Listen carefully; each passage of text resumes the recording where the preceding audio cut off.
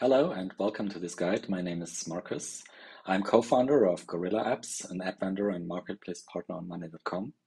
Today I'm going to talk about our most recent app, Board-to-Website Widget, which lets you basically transform any Monday.com board into a web-based widget that can be shared or embedded into an existing website. Let's take a quick look on the final result. This is some inventory product catalog.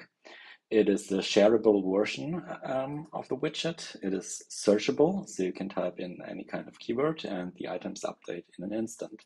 As I just mentioned before, you can also embed it seamlessly into a website. But now let's hop into Monday.com. I've prepared a quite simple board for this. We have some groups and some items here. Each item represents a product. A product can have a status like back order, in stock, or sold out, and some meta information as you can see here. Let's open the app.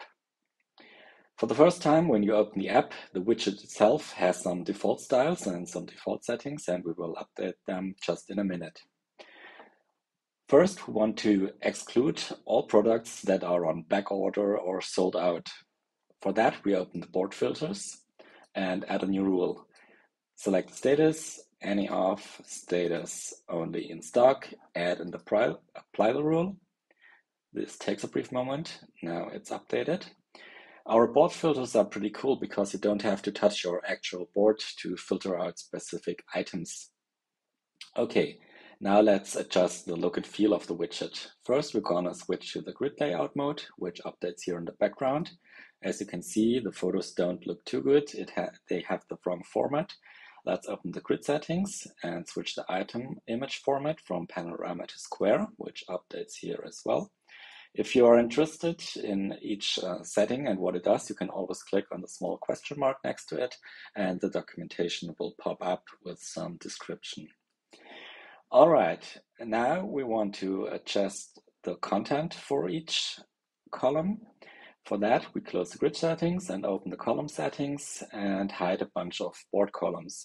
So we don't want to have the name, we don't want to have the group, last checked, photo, ale shelf distributor. Okay, looks much better now. Since the values don't have a label attached to them, we will add them now. But for that, we just click on the small gear icon here and show the label, make it display inline. Now it's added. Let's fast forward and do the same for the other ones, like description, materials, colors, and last but not least, for the PDF manual. Perfect, this looks good. Now for the final touch, we're gonna adjust the colors, open the general settings, head over to the secondary color, click the small bucket icon, choose our color here. This looks good. I'm just gonna copy paste this to the border color and the background color, and it will update. So now that the widget is prepared, we can manually publish the widget by heading over here to publish widget, click it, and publish. The publish process and the time it needs depends on the amount of files and board items you actually have in your Monday board. Now we're done. The widget has been published. Down here you will find the share link that can be copied by clicking this icon, or if you want to embed it into your existing website, just go over here and click here. In addition to the manual publish process, you can also head over to your Monday.com Automation Center. We have prepared a recipe that lets you update your widget automated on a weekly, daily, or monthly basis. That's a wrap. I hope this video was helpful. If you have any questions, just reach out to us. Thank you and bye-bye.